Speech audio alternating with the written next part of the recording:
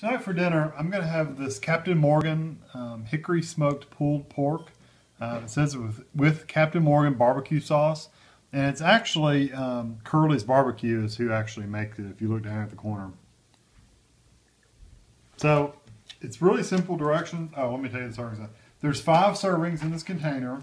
And the serving size is about 3 ounces. And it's 130 calories per serving. So that's not too bad. But if I'm going to eat it on a bun, a sandwich, so that'll add more calories to it.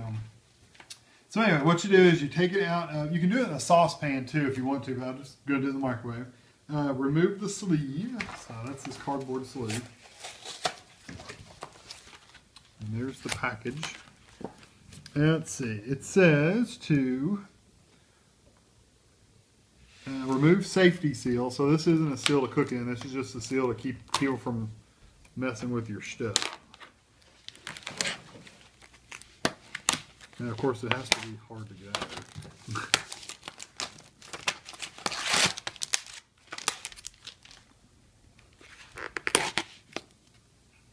I can get as much as plastic hanging over as possible.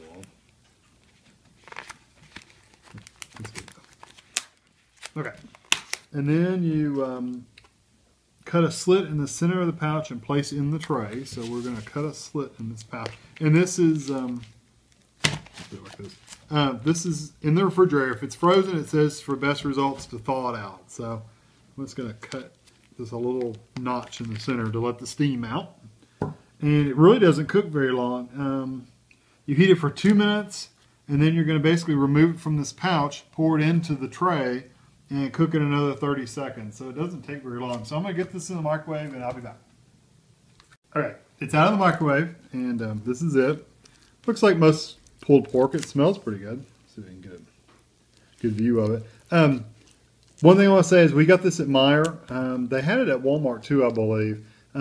They have a chicken version of it too. I'm not sure it's a pulled chicken barbecue, but they do have a chicken variety too. It was $7.50 at Meijer. I don't know how much it was at Walmart, honestly. I didn't look because we'd already bought it at Meijer. When you take that pouch and you cut the slit in it, you do it for 2 minutes.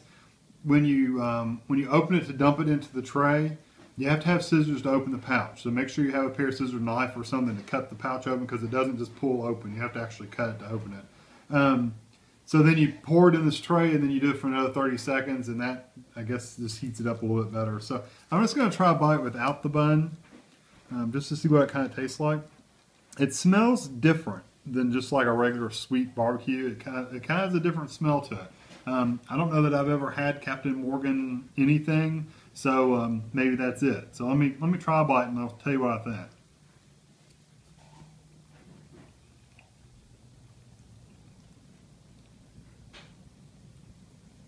It's not bad for day one.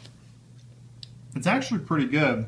It's not a really sweet barbecue sauce, but it's not a spicy barbecue sauce either. It's kind of it's different. It tastes good, but I don't know. I don't have anything to reference it to. I can't explain it, the flavor in there.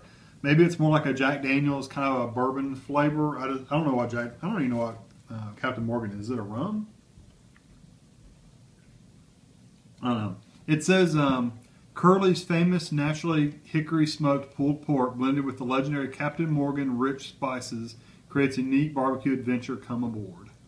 So it says it's a new and unique flavor that can only be brought to you by Captain Morgan. It's definitely new and unique. It's not bad at all. If you like barbecue, I would recommend trying it out. You might love it. You might hate it. Give it a shot. For $7, this will feed. Me and Ashley are going to eat it, honestly, and then it'll probably be enough for me to eat lunch on it another day. So three people could safely eat on it, probably 2 sandwiches apiece. Of course, Ashley doesn't eat very much of it, but you know how that goes. So anyway, I would recommend this. I would give it a good firm 4.